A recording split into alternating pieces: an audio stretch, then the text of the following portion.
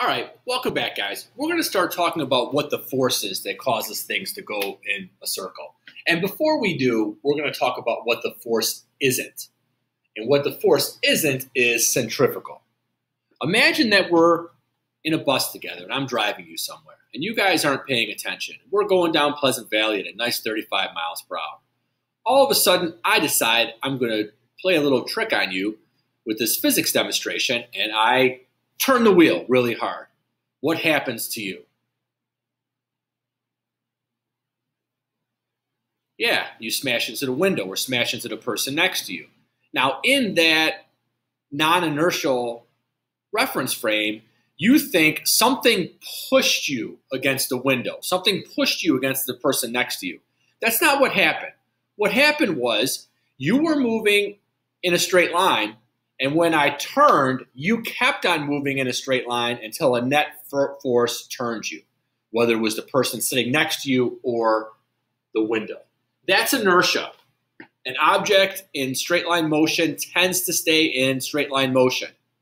This is the centrifugal force. Centrifugal is fictional. It has an F, just like fictional. Anything that's moving wants to remain in straight line motion. It is made up, like Baba Yaga, Bigfoot, or his Asian cousin, the Yeti. Examples of this: you're slammed into a car when a car makes a sudden turn. You've ever washed clothes. When you open it up, all the clothes are stuck to the outside. Nothing threw them to the outside. They kept on wanting to go straight, and they couldn't.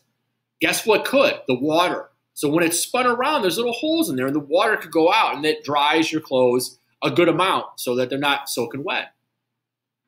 The same thing with a centrifuge. So spinning it around, things want to go in a straight line, and it'll separate them.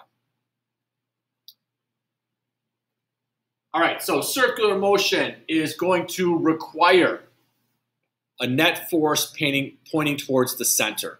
And this is going to be our centripetal force. So we had F net equals 0 when we had constant speed.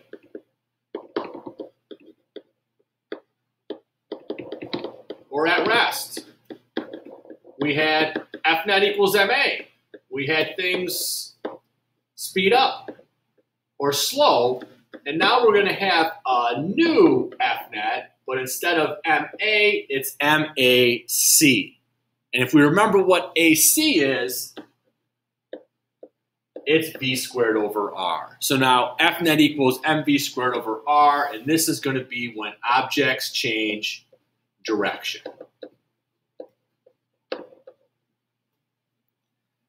And since our acceleration's towards the center, our force has to be towards the center. So here is a ball being spun around, similar to a bee on a string.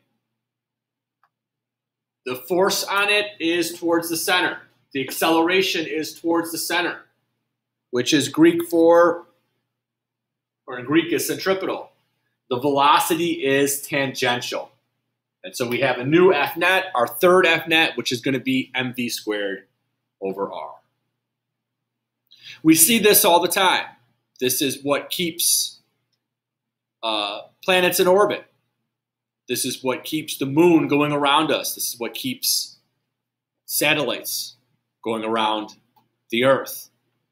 This is how your car turns. Your car, when it turns, wants to keep on going in a straight line.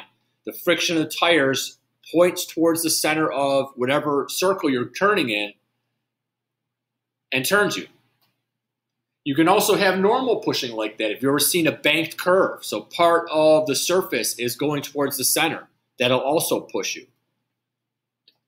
The normal and a weight on a roller coaster during a loop.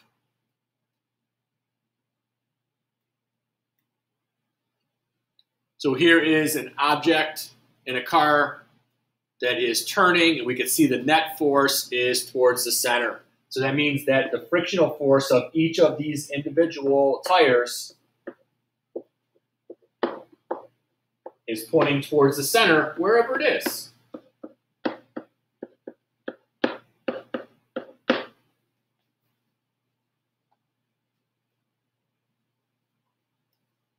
And we can see in this diagram as well. So the friction. And again, that's why when we talked about coefficient of friction, like tires are usually about 1. It's about as hard usually to drag a tire as it is to lift it because you don't want it to slip. You want to have friction. We can see in this picture, if there isn't enough, you'll keep on going in a straight line. You can actually see that when the cars were going fast enough, you can see the lines where it went straight. So the car doesn't like kind of make it around the turn. It doesn't make it at all. Once it starts slipping, it goes in a straight line. Why? Because when it's rolling, it's static friction going towards the center. As soon as it starts slipping, it's kinetic, and that's less. So once it starts moving, it's easier for it, and you're not going to get it back. You're not going to get it back. That's how anti-lock brakes work. The idea of anti-lock brakes, and if you haven't experienced them yet, it'll be quite an experience. You'll think something's wrong with your car. You'll press on the brakes, and you feel a bop, bop, bop, bop, bop, bop, bop, bop on the bottom of your foot over and over again. Why is it doing that? Because static is always more than kinetic. So once you start sliding, your car realizes that, and it stops at sliding. It lets the wheel roll again. And then once it slides again, it does the same thing. And that's where you feel it over and over again because it's sliding, not sliding, sliding, not sliding, because they want to be rolling. And since static is more than kinetic, we have anti-lock brakes.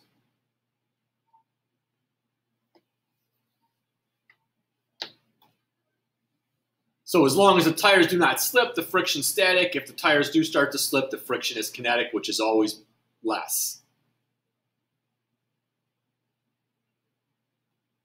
So it's going to be very hard for us to regain control, and it explains why it's anti-lock brakes. It's going to make it pump it so it starts rolling again and get the static back.